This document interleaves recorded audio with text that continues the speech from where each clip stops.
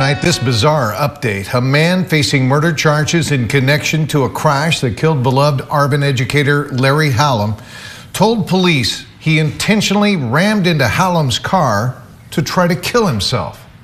Police say 26-year-old Mark Qualls sped up and then ran a red light and hit 79-year-old Larry Hallum at the intersection of Old River Road and White Lane back on February 15th. Hallum died weeks later from his injuries. Qualls had a blood alcohol content of 0.18, more than twice the legal limit.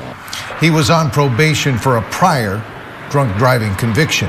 According to court records, Qualls told an officer he wanted to die and never attempted to avoid Larry Hallum's car. Qualls is due back in court next week.